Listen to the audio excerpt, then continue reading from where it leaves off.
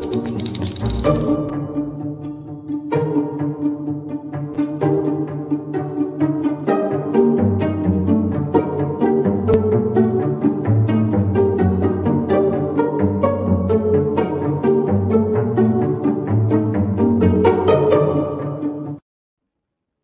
everybody, and welcome to the True Crime Squad. This is Katie Weaver.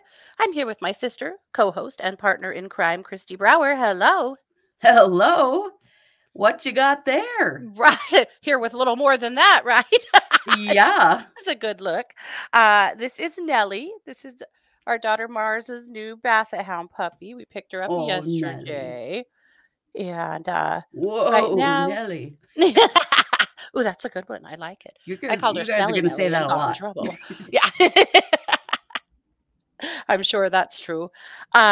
She is precious, as you can see. You guys look at how big her paws are.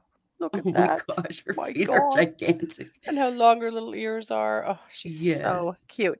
And a good girl. She slept in her crate last night by herself perfectly and didn't say a word till about 7:45 this morning, and then cried her eyes out until I got her up. But right now, though, it's either go back in the crate while I record or hold on to her until her dad comes and gets her. So so that's what we're doing. Hopefully she'll be a good girl. But I also wanted to show you guys because I knew you would really like to see her. So the other dogs are being hit and miss. Sometimes they're cute with her and try to play with her, and other times they get really rude to her. So they were so naughty to her yesterday. She screamed and cried and peed all over me. So no. It's taking a minute. And Fiona, our female sow, that's an oxymoron, our female pig, she is trying to mother her. She does this every time we bring a puppy into the house. And so she's trying to mother her and kind of gatekeep her. And she's also in heat, which is a horrible set of circumstances. Really bad timing. So all of her hormones are firing, which meant she spent the entire night molesting the kitchen chairs, which really sucks for anyone who likes to sleep in this house. But but she sure wants to be this one's mother. Which mainly means Nellie's going to allow that. Yeah. Well, it basically means she follows her around, sniffs her constantly, and occasionally tries to flip her on her back so that she can sniff her belly. Yeah. But don't worry, we are closely supervising that because, he's much, much bigger than her and also not her mother. Right. Oh, anyway. You're not my mother. This is the circus that is my house currently. Yeah. So how's it going? Good. It's great. My house is less of a circus, I guess. I got my Botox on Monday. Nice. And I get Botox for migraines. And I'm so glad. It wears off. So I get it every 90 days. And the last couple of weeks before it wears off, all my headaches come back. And then, so I'm, always just dying to get it. And I'm so glad I got it. So. Oh, good. You haven't tried Botox for your migraines, consider it if your doctor thinks it's a good idea, because holy shit, it has changed my life. That's amazing. Who knew? Well, some doctors, that's who.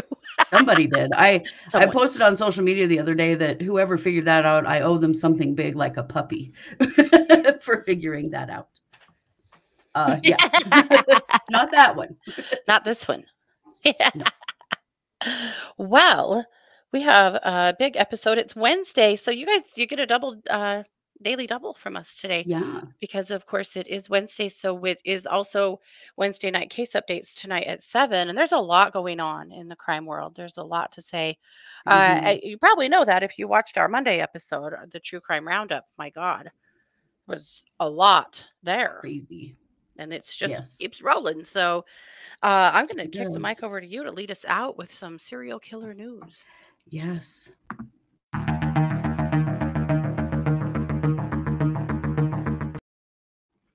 Mexican police have identified who they believe to be an active serial killer in Tijuana, and it is a man from the United States. Oh, boy. So his name is Bryant Rivera.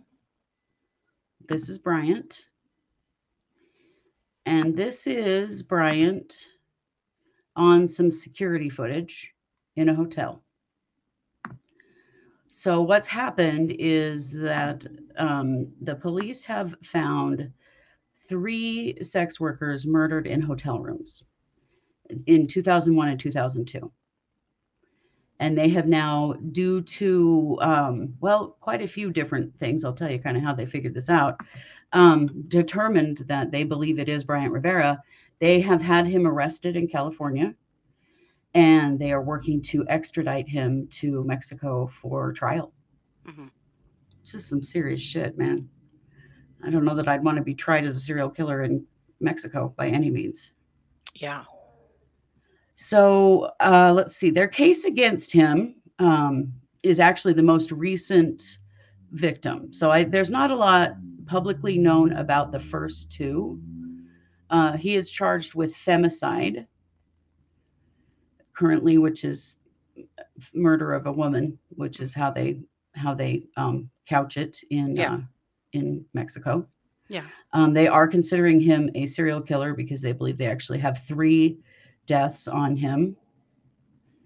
Wow. So they're talking right now about but these were from 20 years ago? No. 2021, 2022. Oh, okay. I think I heard you say 2001, 2002, but maybe that's just what my brain heard. I did. I don't know. Well, I'm also going to talk about the illicit Turney case that happened in 2001, so I might have my years mixed up. Oh, okay. But we're talking about the killing of Angela Carolina Acosta Flores. So she was a dancer at a club in Tijuana and a sex worker. Mm-hmm. She was last seen entering a hotel room. Prosecutors say it was actually rented by Bryant Rivera. And this was on January 24th of 2022. Okay. Her body was found in the bathroom the next day, and the autopsy showed she had been asphyxiated. Oh boy. There's footage seen of him leaving the hotel room before midnight that night, and he never went back. And then he crossed the U.S.-Mexico border on foot 13 minutes after leaving that room. Wow. So this was right across the border. Mm-hmm. There was a witness who actually referred to Rivera by his first and last name. Wow. And told them that she had seen him at this club. Mm-hmm. The club is next to the hotel where Angela was found. Okay. And this witness actually said that she knew him as a regular at this club. Mm-hmm.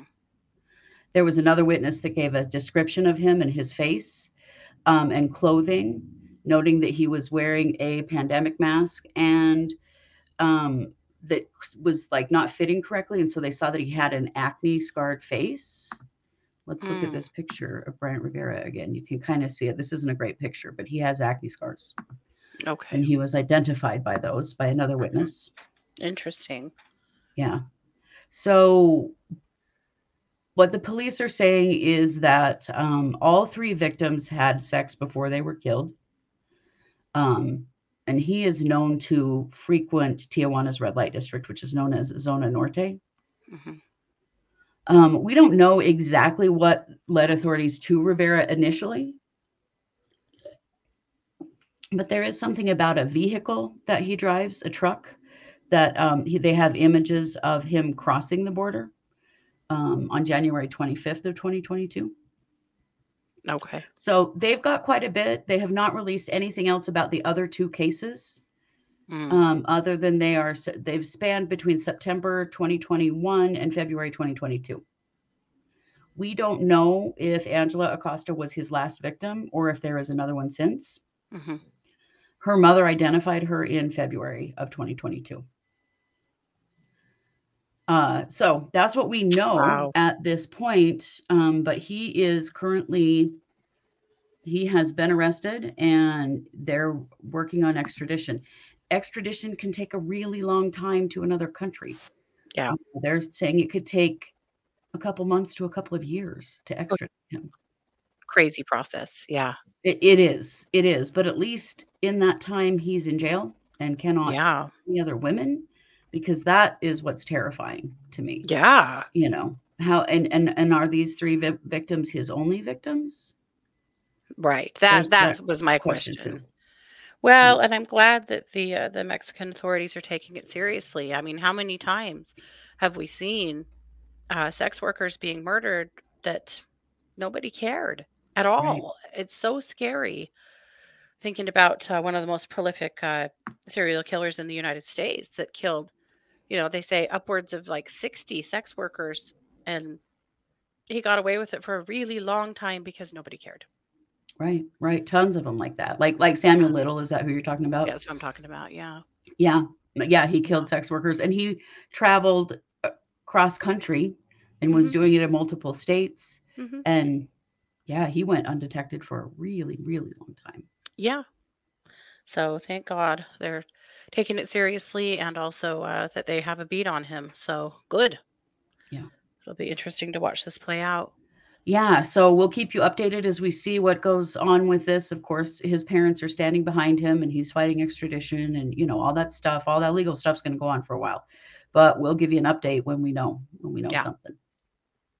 Most definitely. Yes. All right. Well, I'm going to kick the mic back to you for our main case, which is an MMIW. Yes, it is.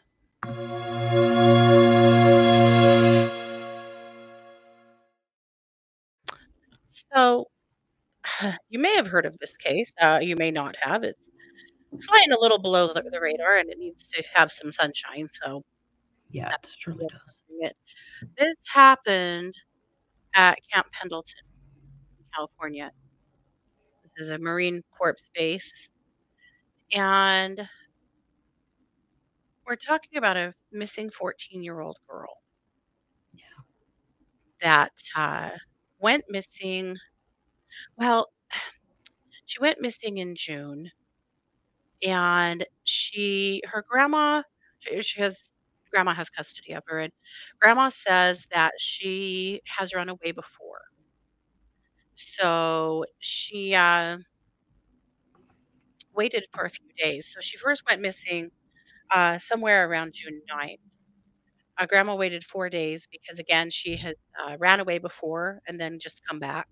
So grandma wasn't too worried. After 4 days, she was worried. So then she called the police. And she was missing until June 28th.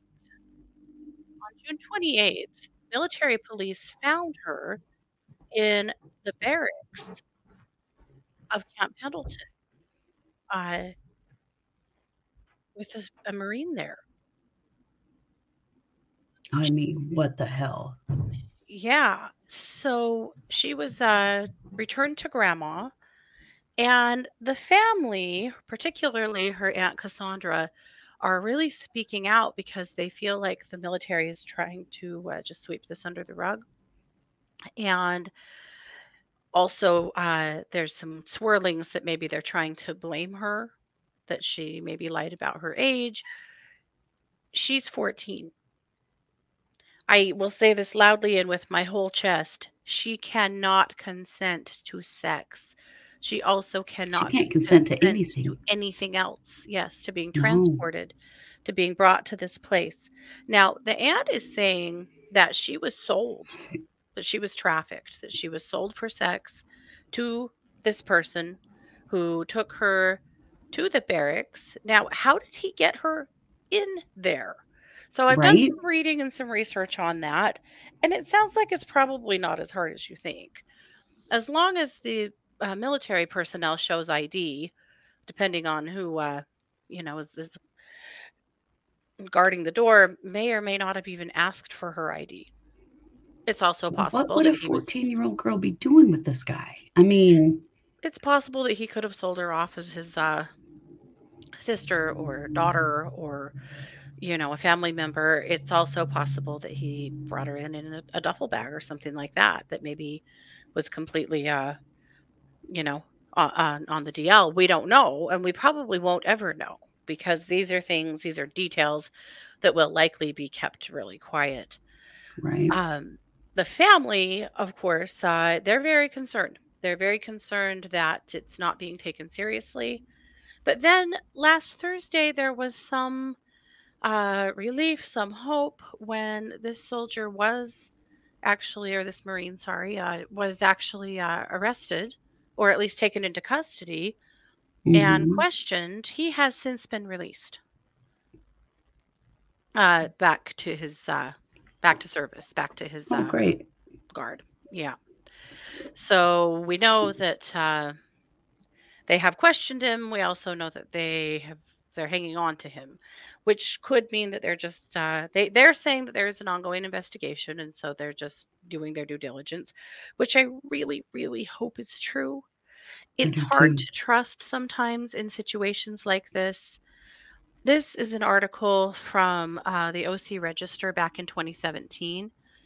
Over the course of 4 years, back from 2013 to 2017, there were 24 sexual assault allegation reports at. That says 624. Or 624, sorry, yeah. 624 sexual allegation reports at Camp Pendleton. They have a problem with sexual assault here, obviously. Yeah. And I'm assuming because of that, that they have a problem with doing shit about it. Right. Now, one thing we know a little bit, maybe, about how she was found. She wasn't found because police thought she was there, but there's a register. This is a daily register, a handwritten register that's taken of goings on at the barracks. And this register shows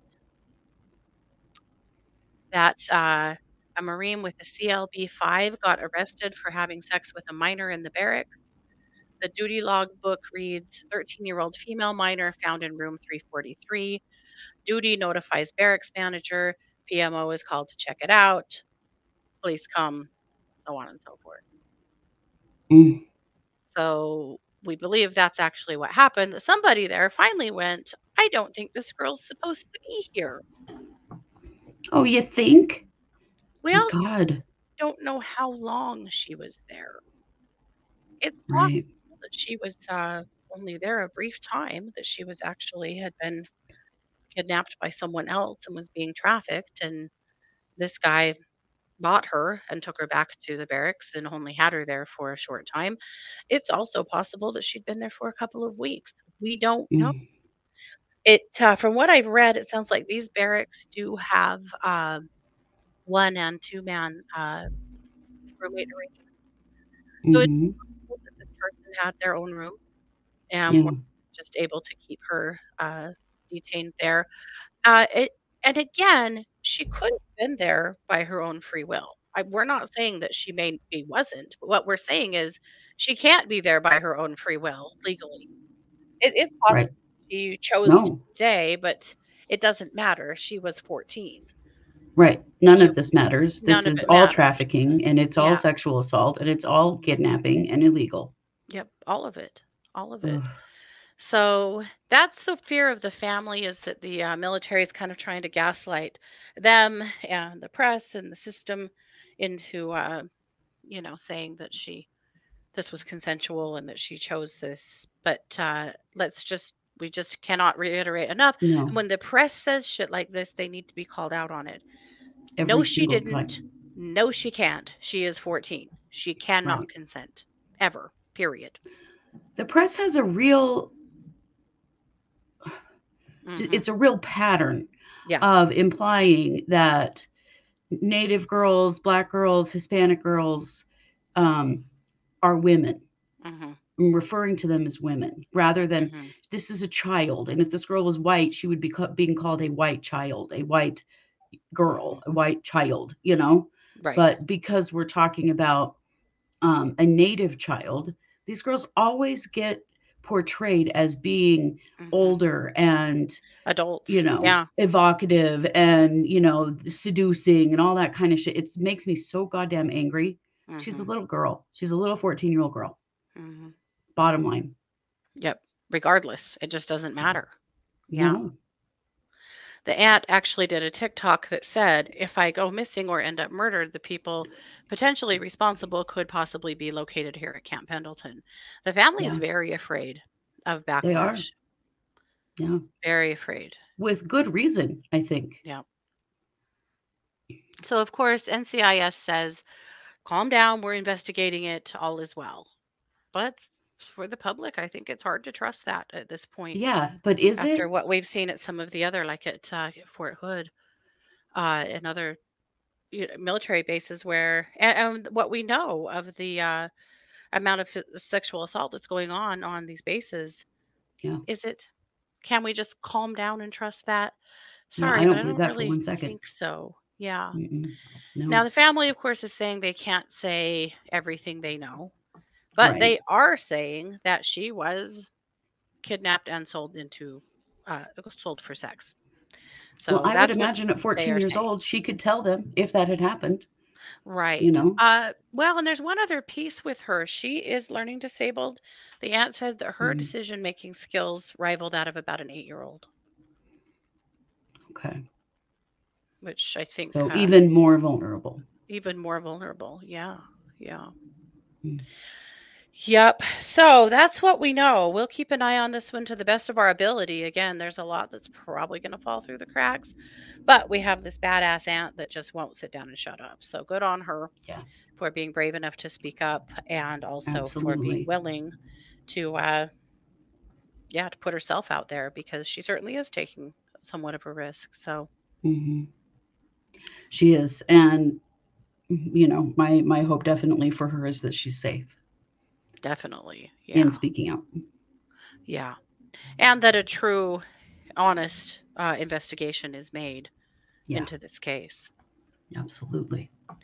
because it's a big deal, and there needs to be Well, a it very is. good It's a huge deal. investigation. Yep. And And if this has also, happened to one girl, how many other girls is this happening to?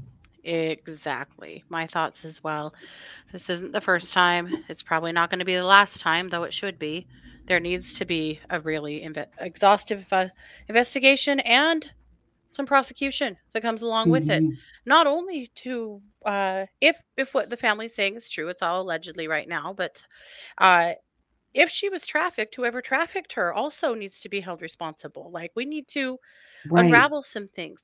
I'm bothered, and when you read through comments on some of these stories, it's pretty horrifying, the blaming of the victim.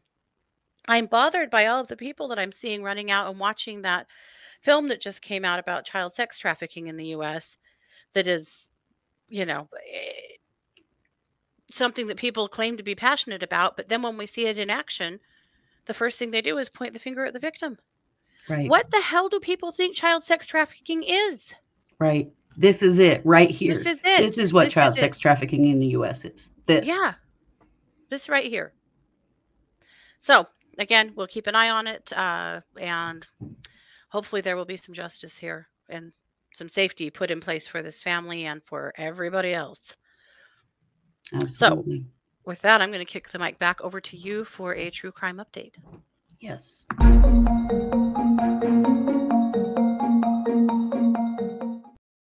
So last week we did an update episode on the Alyssa Turney murder case. And Michael Turney's trial began last week.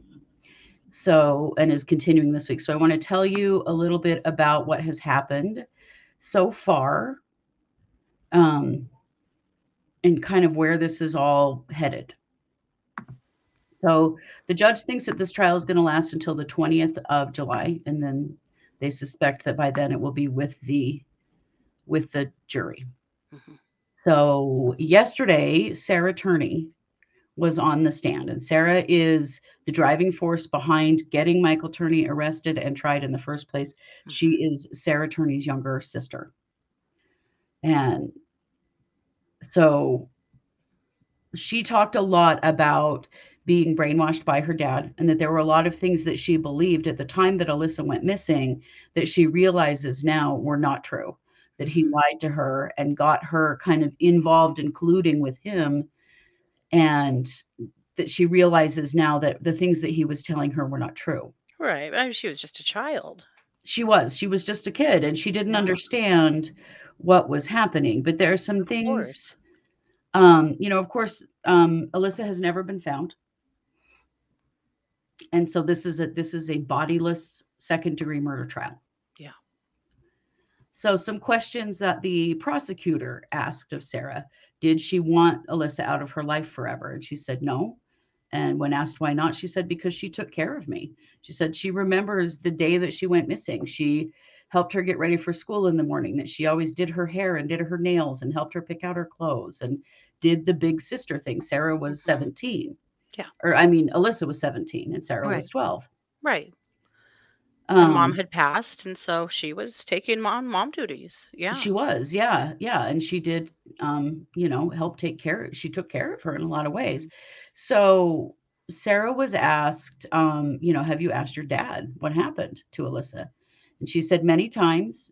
He told me he will tell me on his deathbed. She has said in the past that he told her that he would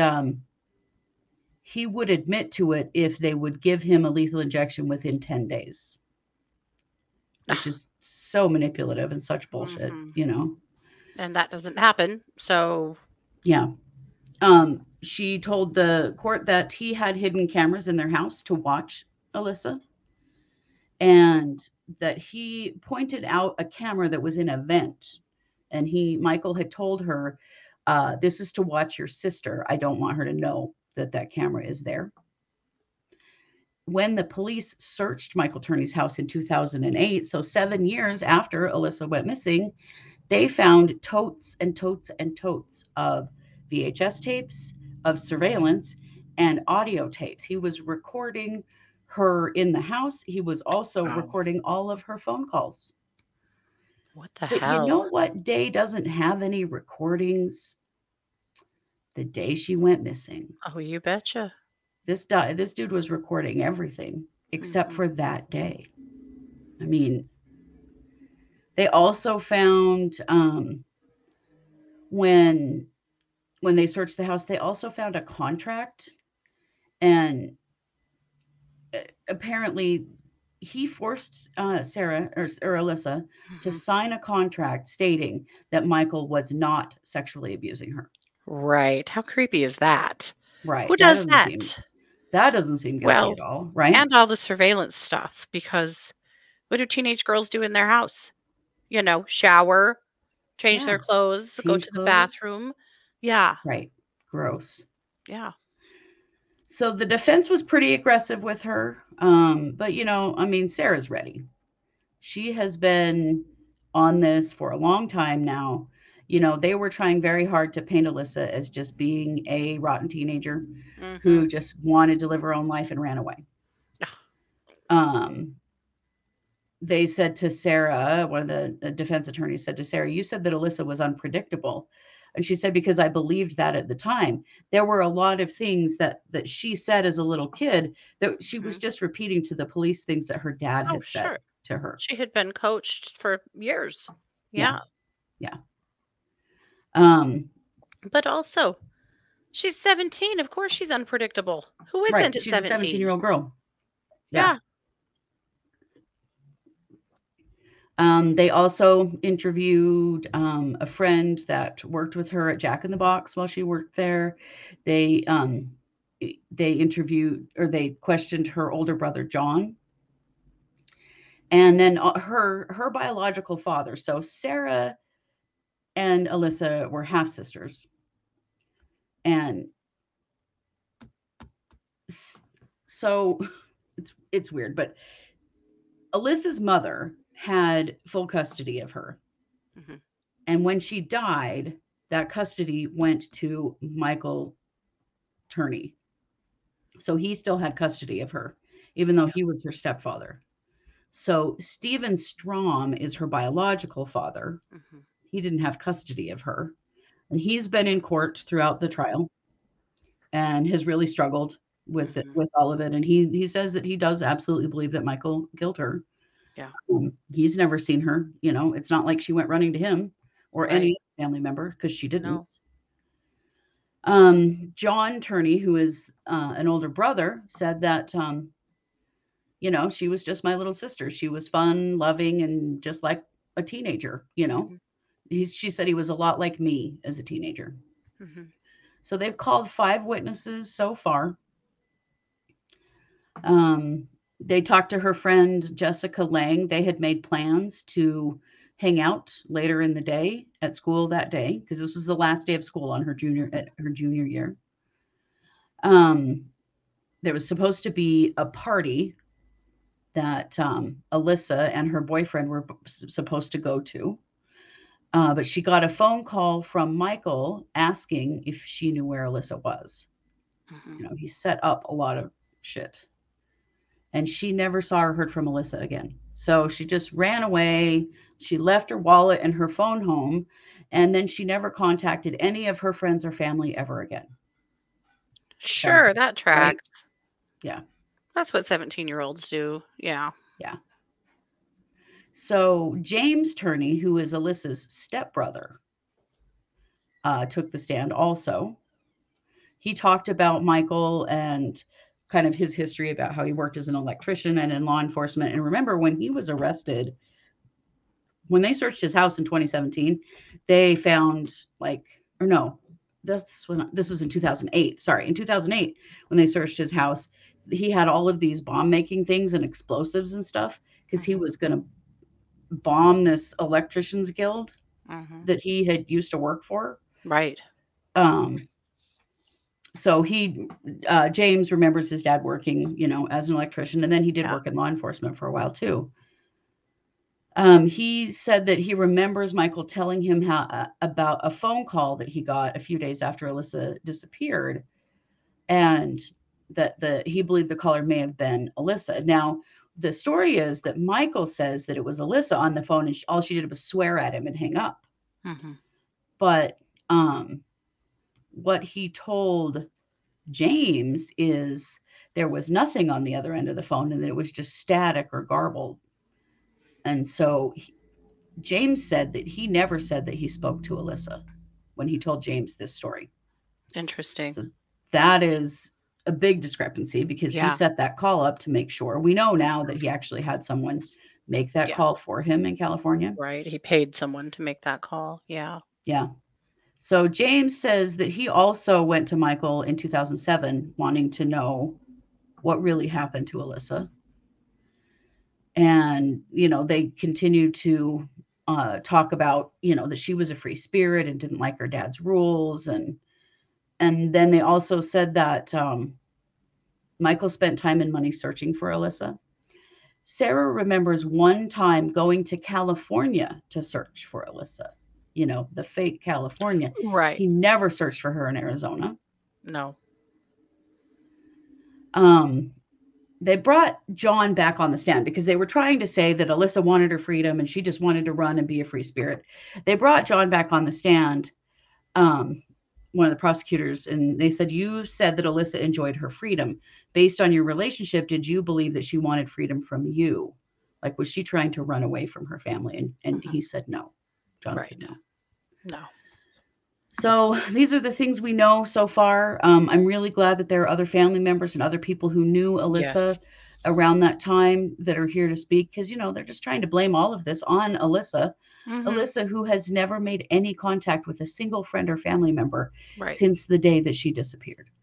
She also didn't take her cell phone or her wallet with her when she supposedly ran away.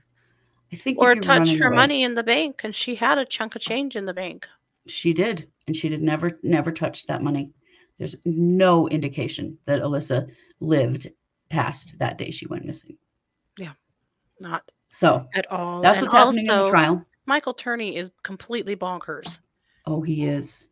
He's scary as hell. I mean, he literally was, all of the surveillance that he was doing in their house and on their phone calls. Holy and shit. Then all the plans to bomb that electricians guild and the explosives he had. He did 10 years in prison for that. Yeah. Not normal. No, not normal at all. So, I mean, there's a lot of this, but it's all circumstantial because there is no body, there's no blood, there's no DNA, there's nothing. The only thing they have is that he replaced his pickup, his vehicle, not long after Alyssa went missing.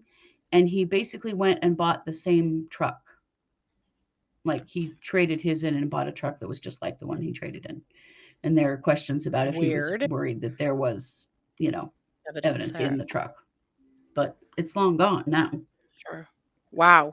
That's wild. So those are the things that have happened so far. We'll keep updating you on this. I just really, really hope that they've got enough to convince this jury, because it's a lot of circumstantial stuff that's tough to do without a body. It worries me a lot. It is. For sure. Well, we'll keep an eye on it. All righty. Well, this is Wednesday. So we'll be back tonight at 7 p.m. Mountain Time for case updates. But until then, please take good care of yourselves. Go do something good for you. You know you deserve it. This has been yet another production of the True Crime Squad. Bye, everybody.